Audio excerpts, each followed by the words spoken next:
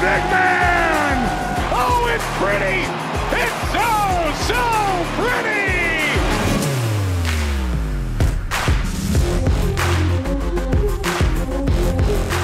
The final weekend of regular season play was pure madness. Who would win the battle for the 8th and final playoff berth? Stick around, you're about to find out.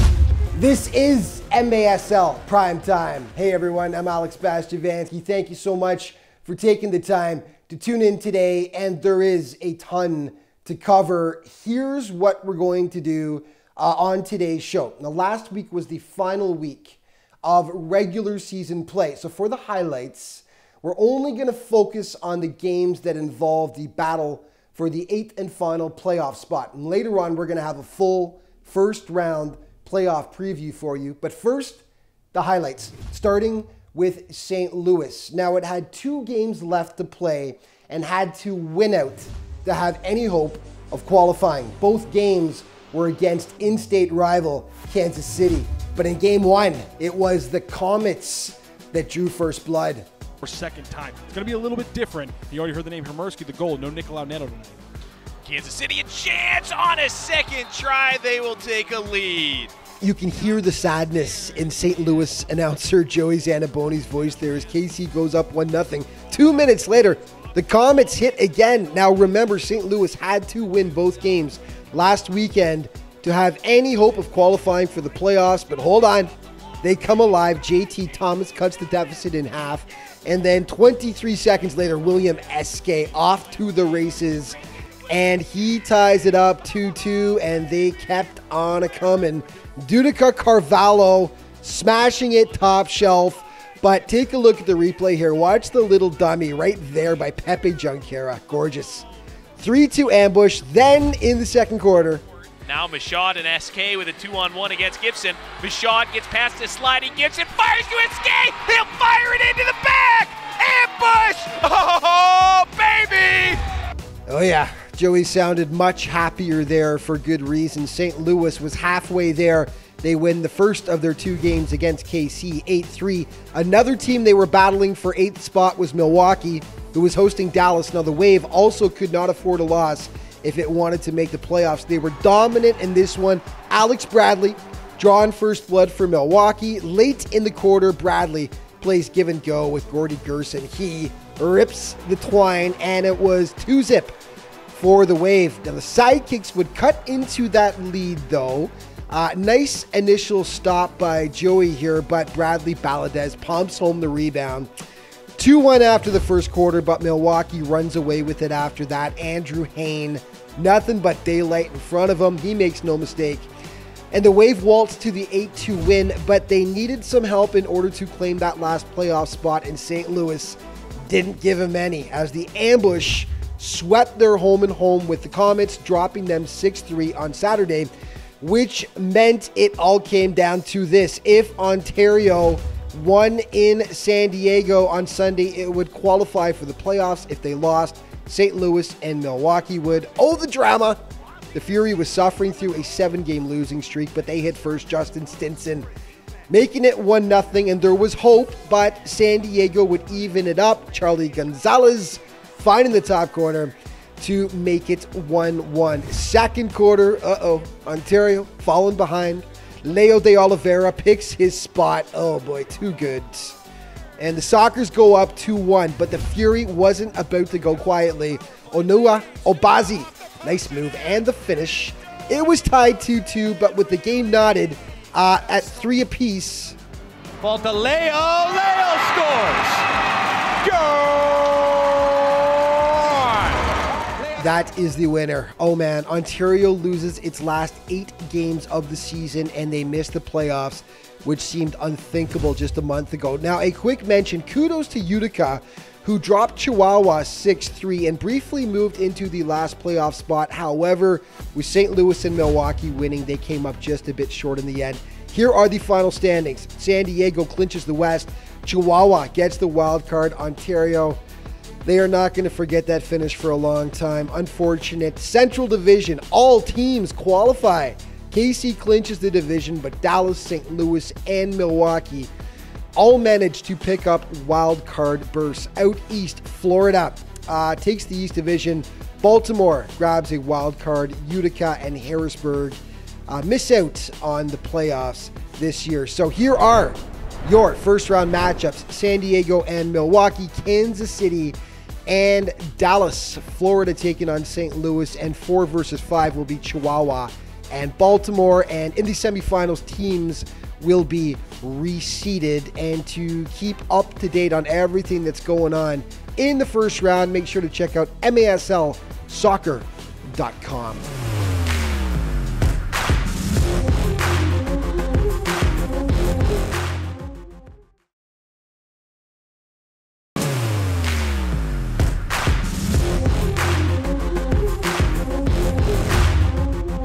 Welcome back to MASL Primetime. So here we go. After 4 months of regular season play, the final 8 has been determined and the postseason is ready to kick off. So many questions still remain though.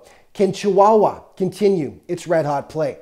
Can Florida find its form once again? And can anyone stop defending champion San Diego? Here's more on that now in our MASL first round playoff preview.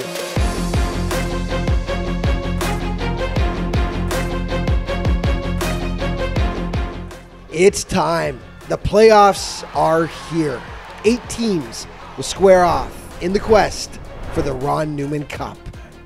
Well, I'll tell you, Alex, it was a great regular season, but this is what we all come to our jobs to be here for. The Ron Newman Cup playoffs. 8 teams now locked in. We've got the best against the best. I can't wait. And San Diego will go into the playoffs as an overwhelming favorite, having won 20 consecutive matches. But they'll face a veteran Milwaukee Wave squad that knows a thing or two about winning. For me, the key to this entire series is going to be defense, and that's on both sides. The Sockers are the only club in the MASL that has not conceded 100 goals in the regular season. Milwaukee's defense has come and go at times. Joey Capinos has really locked things down on the back end, but he's going to need to be terrific. And more than anything, Milwaukee almost has to win that home game to put the pressure on San Diego coming back to Pechanga Arena. San Diego has the depth and recently had stars Craig Childs and Christian Gutierrez return from injury. But Milwaukee has MASL leading scorer and reigning MVP Ian Bennett. The Sockers know they can't take the Wave lightly for a second. You've got the 2 defending Ron Newman Cup winners from the last 2 seasons that have been played to completion, going at it 1v8. This isn't going to be your average series. The Florida Tropics face the St. Louis Ambush, a 2 versus 7 matchup. The Tropics faded a bit down the stretch, losing 3 of their final 5 games, while St. Louis qualified in the final weekend of play. St. Louis and Florida, really excited to see this one because on one side you've got the team that's been kind of the co-favorite to take it all, and then St. Louis flying onto the radar in the last weekend, getting the critical results they needed to surge into the playoffs. And you've got a team that's coming in hot in the ambush. You got a Florida team that faded a little bit down the stretch, but probably has the best cadre of talent. You know, they've just got the most exciting attack. Craig Elston feels that goalkeeping could be the difference maker in this series.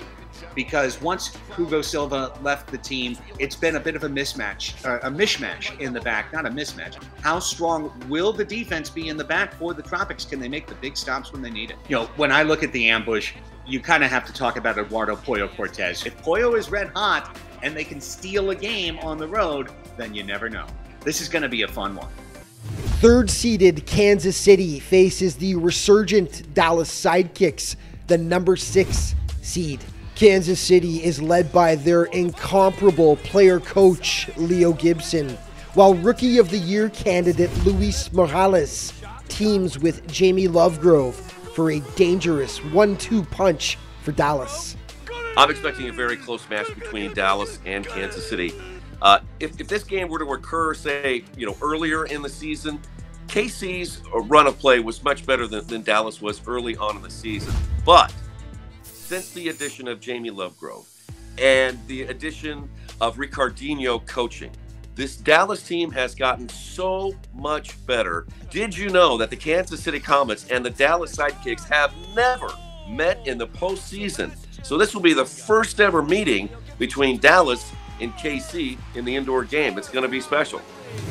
Last, but certainly not least, in what just might be the most fascinating series of all, number 4 Chihuahua takes on number 5 Baltimore. The Savage enter the playoffs as one of the league's hottest teams, having won 15 of its last 17 games, but you can never count out the Blast. I mean, Chihuahua's got 7 guys that have scored 20 goals this year. And Chihuahua's going to be so hard to beat. And their goalkeeper, El Sargente, he is going to be unbelievable in goal here. So Chihuahua is going to be a really formidable team to beat this year. And for Baltimore, they just got stronger. Vinny Dantas is back in their lineup now. They've got 6 players that have scored 20 goals this year. This is going to be one of the funnest series to keep track of this MASL playoff season. So those are your first round playoff matchups. The biggest question of all is, can anyone knock off the defending champion San Diego Sockers, who looked virtually unbeatable this season? I don't know. They're an all-star team. Can anybody beat them? Sure they can. But it's not going to be easy.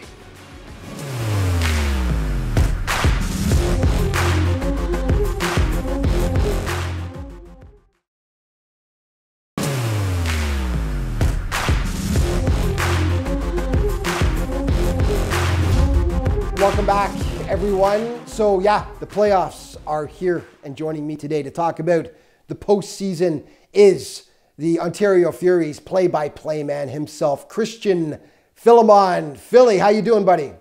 What's going on, Alex? So happy to be back on MASL Primetime. It's good to see you again, my friend.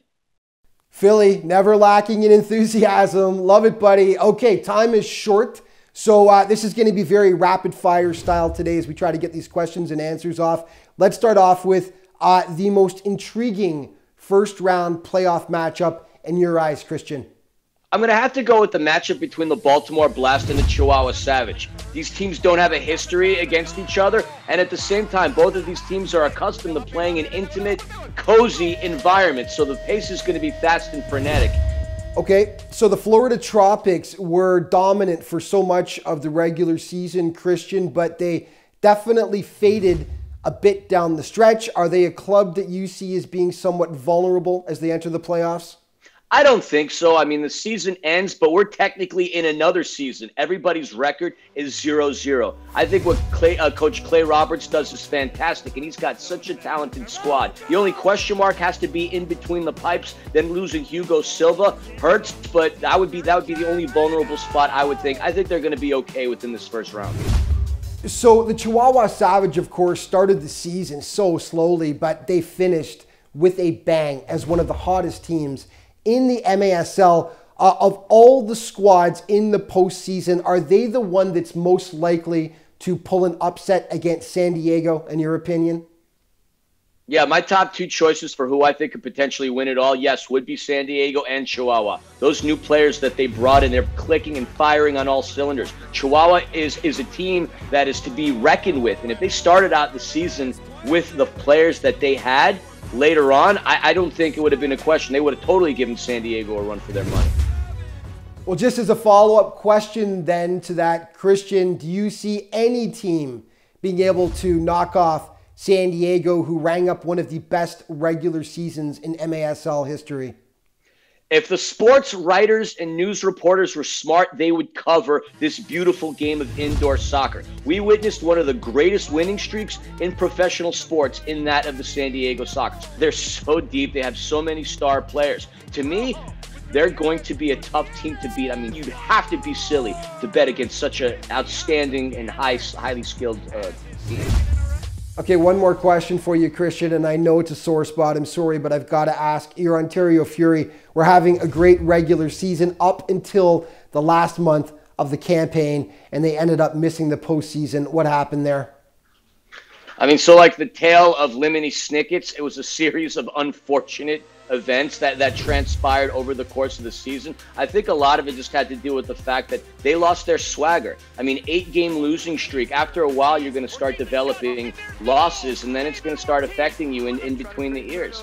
So I think it just didn't work out. It wasn't the season to be, but that's okay. They'll regroup, rebound, and next year's another year.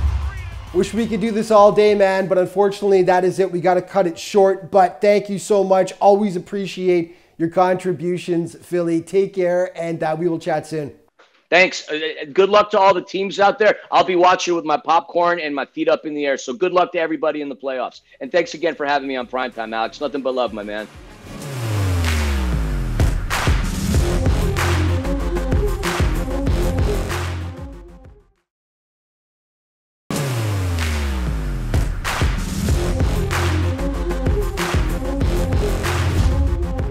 Welcome back to MASL Primetime. You know, one of the best parts about doing this show is putting together the plays of the week and then eventually, of course, the plays of the year. But it's both a blessing and a curse. There are so many awesome plays to go through, and some very worthy goals and saves unfortunately just get left out since there's not enough time to show them all. That being said, what did make the cut this year, it's going to blow your mind. Fasten your seatbelt. These are the best plays from the MASL's regular season.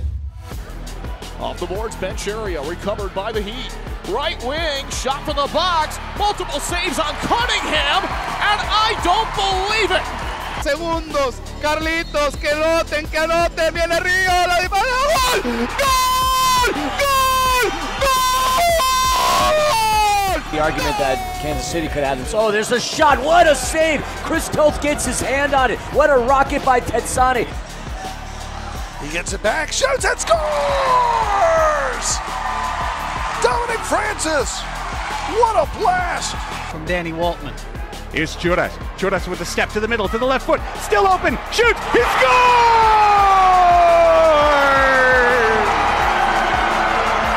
Minutes every game. Oh, what a, ding dong on the rebound. And-man scheme, that has come here with the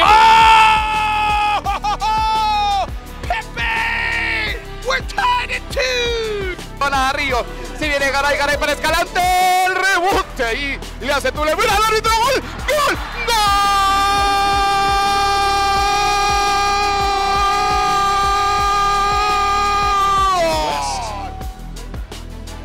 Big ball, Pereira! Oh my word! You'll never see a volley of its equal! West sends it the length of the floor, and Pereira drops the hammer 2-0. Santana, good touch for Ferdinand. Over, Roque shoots, he scores! Lucas Roque! That's the first time we said Bennett in the whole third period. Oh, and there's the shot, and that is a goal by Ian Bennett from distance. How did he do that? What else is ball two? Sebastian Mendez with an opportunity. Valadez, what a save! Wow! Campinos, incredible save. Bob Dallas on shot! Oh, just wide! And there's the Kareem! Wow! And a goal from Cameron Brown, who is lying on the ground! De Lima trying to find Tayu. Tayu heads it. We got a header. The King scores. The King scores. What an immaculate header. Way downfield, headed away briefly by Meller. A chance ahead. Score! Just being patient. Oh, and there's the middle. Reggett. Oh, and what a goal by Zach Reggett. Ties the game with a beautiful karate kick goal. That is Dantas. Scoops that inside Jamel Cox. Well, lovely execution. A little one-on-one here. Leaves it off in front. Pereira spectacular. Goal! Wow, what a bomb. Una manera para Niancy. Un pase, taconazo! 3 minutes, the Boris Pardo show again! One more to wrap it up! And Boris Pardo! Here's Bennett. He drives one into the goal from just inside the yellow, and Bennett gives Milwaukee the early lead. Macias Over to Lovegrove with the shot, and there's the goal! Jamie Lovegrove with the laser shot makes it 4-0. Leo on the volley, and Leo with the side net. The legend continues. Kicking runner with Chihuahua. See the shot go high, and the rebound is put in.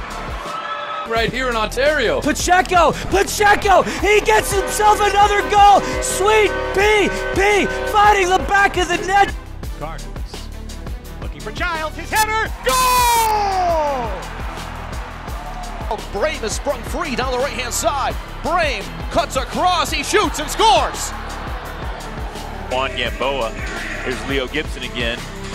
Oh, and what a play. Leo Gibson plays it off to number 31, Christian Anderuz. Gets blocked. Sent back over. Harris trying to get it out. Another blast. Oh, what a rip! Dieguez. 7-2 late third. Oh, Dantas a drive and a goal! Wow. Dantas the hat trick off the volley. Moved across. Huffman. Dirk's got a good look. Shot a goal! Hey! Here's a long shot. Goal! Segura stepping over, slides it across. Gonzalez scores! Are you not entertained? What else could you ask for? And that is going to wrap things up for this week's show. But just a reminder, as we get into the playoffs now, your source for all things MASL to keep up to date are the league's official social media outlets. Thank you so much for watching, everyone. Enjoy the playoffs. We'll see you next week.